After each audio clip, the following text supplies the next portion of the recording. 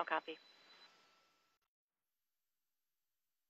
Copy, we're primed for retreat if we get within 6 meters. And on the HCP, I see lights as expected.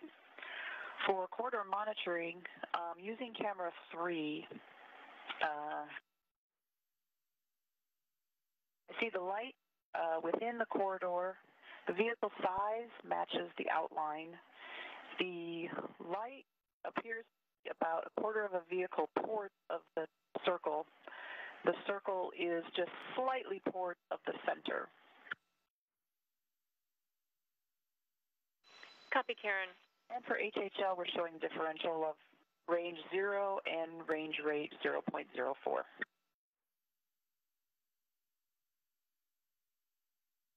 Copy. Karen, those HHL marks sound perfect, and we are done with HHL for today inside 30 meters, and the other things that you read down sounded good as well. Copy that. The HHL that they're referring to is the handheld laser. Once Cygnus gets within 30 meters, that laser no longer needed, so Karen is going to put that away. Cygnus now at 25 meters away from the station, closing in at a fairly slow rate, as you would expect during these final few meters as it gets closer to the station. But it is heading up to the 10-meter hold point here momentarily. And as we mentioned, there'll be another go, no-go poll at that point to proceed with capture. The crew is monitoring along. They're watching some of the readouts on the robotic workstation. There's 2 of these stations. One's in the Destiny laboratory. The other one's in the cupola. And they are currently working on that one and getting the arm ready to do its job for today. Here's a look at where the cupola is. It's out there on the Tranquility module facing down toward the planet below. You see how close Cygnus will be to where they're going to be. Cygnus is going to be heading up to what's called Node 2. That's the Harmony node. And the common berthing mechanism, this is just basically the hatch that'll form a bond between the 2 spacecraft. But as Cygnus is going to be installed on the bottom side of Harmony later on this morning. On the robotic workstation that the crew is looking at, there's a couple of different marks on it. One is a big green box that you see there. That is how they know the Cygnus has been lined up properly. You will hear Karen Nyberg calling down, as well as Luca, sort of giving some readouts on what they're seeing. Of course, his camera is set up to take a look at exactly what they're seeing, but the crew will be communicating here in the next several minutes as Cygnus closes in to make sure that it's all lined up and as expected. And then if you look down at the bottom, sort of looks like sort of piece of a home plate in a baseball game.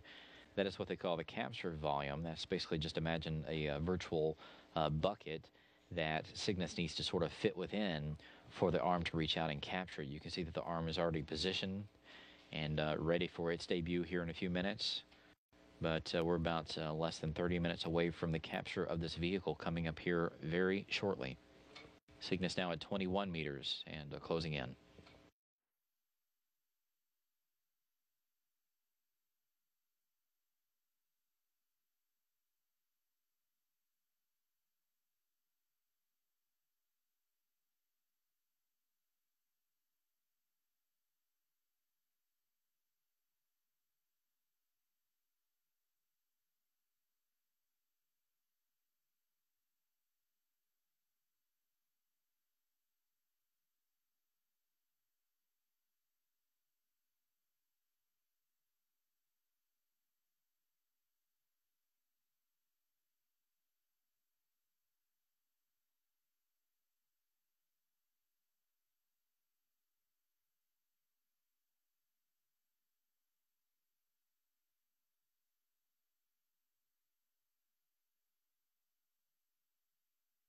Station Houston for Cygnus.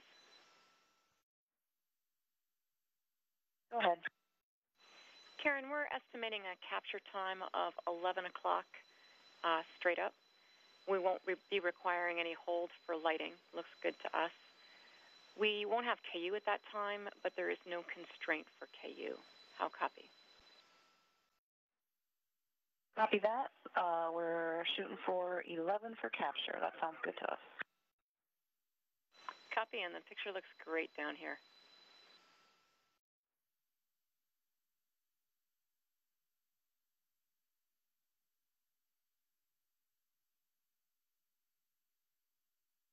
So Katie Coleman, the Capcom, they're updating the crew that we're looking at a capture time about 14 minutes from now, right at the top of the hour, if all goes according to plan. Cygnus right now is 17 meters away from the station.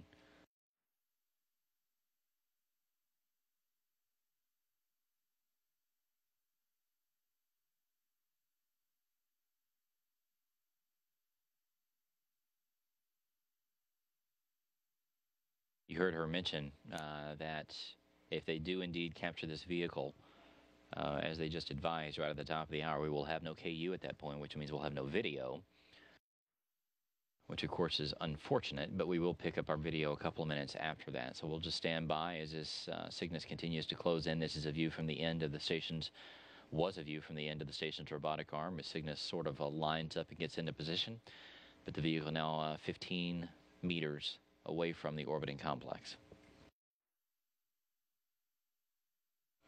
Orbital Science is confirming that Cygnus' systems are set up for capture.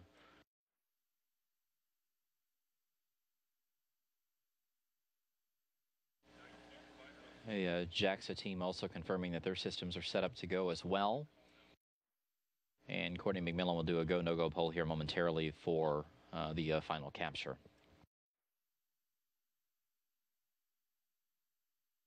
Again, we're out of video communication with the space station. We will not pick that back up until about 11:02 GMT, which is about We are ready for Cygnus capture. 6:02 a.m. Central Time. Copy, handover.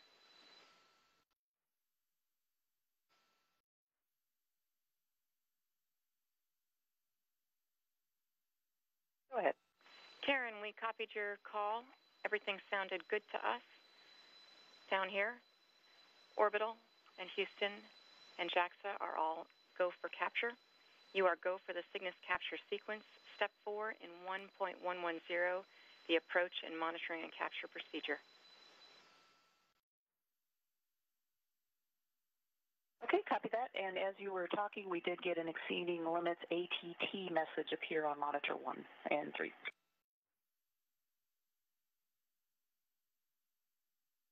Copy.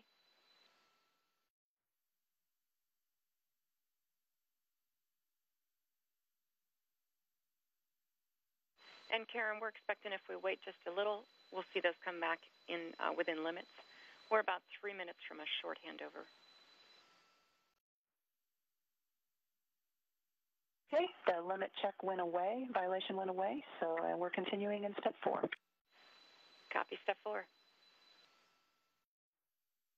Since we don't have video communication with the space station and can't show you the live images, we're going to give you the next best thing. This is the animation that the robotics team here in Houston is looking at. This is how they monitor the actual position of the arm. This is a live view of their computer screen. So we'll keep taking a look at this as Cygnus has arrived at the capture point and the go has been given for the crew to proceed. So we should see this arm reach out, and here in a few short minutes we'll have a brand new spacecraft captured by the space station crew. Again, Luca Parmitano will be at the controls. Karen Nyberg will be assisting. She'll be the one talking with the ground teams here in Houston. But activity is beginning to ramp up pretty rapidly here in both Houston and in Dulles. As Cygnus is almost ready to be snagged by the team on board the space station.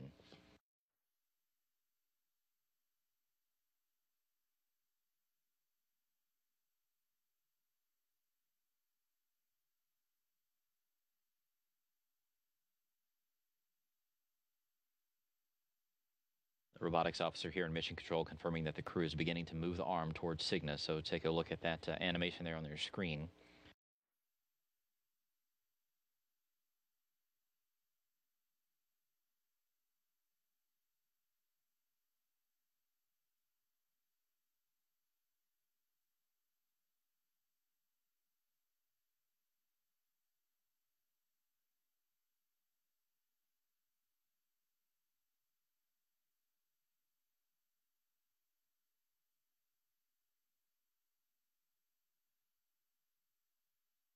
Two meters away.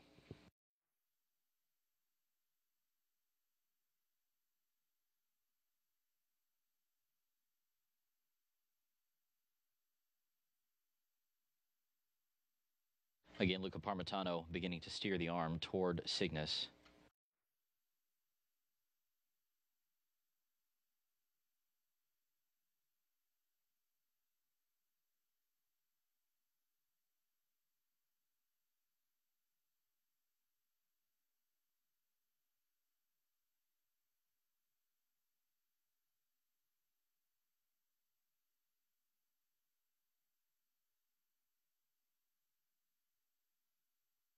Standing by for capture.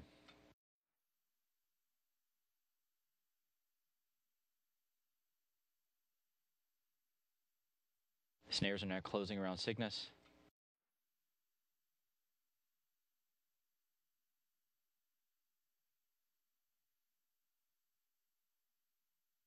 The arm beginning to lock up on the vehicle.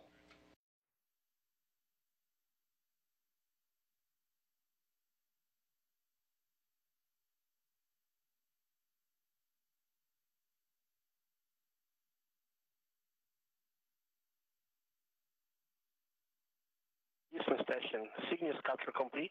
Go for Cygnus post-capture reconfiguration. And capture confirmed. Smiles and clapping there at the... A good capture down here. That's a long time coming. Looks great. Okay, and Katie, after we got the capture, all the confirmations, we do see a lee safed, but we do have capture and close. We did have the retract with the tension before we noticed that. And we were load safe.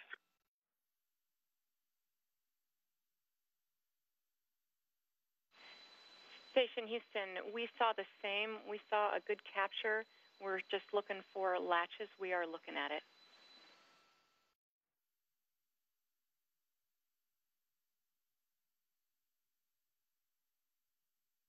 So again, a happy team there at the Mission Control Center just outside of Dulles, Virginia, as the Orbital Sciences team. And there is our first view of Cygnus now captured on the end of the station's arm. So quite a success for this team. Cygnus still holding out there at the 12-meter point away from the International Space Station, but a successful capture at 6:01 a.m. Central Time, 7:01 a.m. Eastern Time. These two vehicles were high above the Indian Ocean, about to make a swing up toward the northeast over parts of Australia. But again, capture confirmed at 6:01 a.m. Central Time. Cygnus now attached to the space station's arm.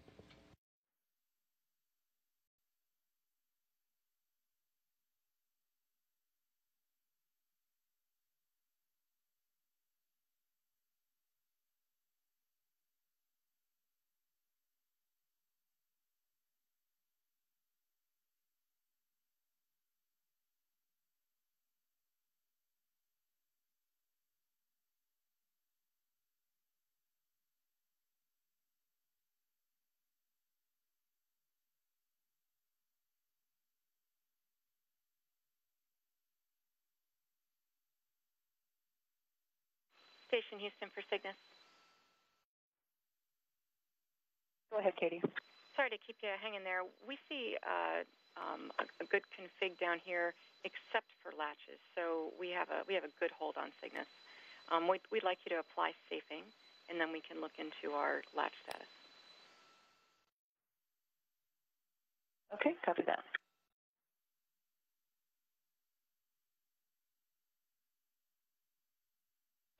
And Karen and Luca and Mike, we'd like to congratulate you on a great capture today. I'd also like to say welcome aboard to the Orbital Sciences G. David Low. It's named for G. David, one of our astronauts. Flew 3 times on the shuttle, and he's just a great human being who bravely explored and had a tremendous vision for the future of spaceflight. We're really proud to have the G. David Low aboard the ISS today, and thanks for all your good work today. Station Luca, I would like first of all to say that I was honored to be allowed to be part of this today.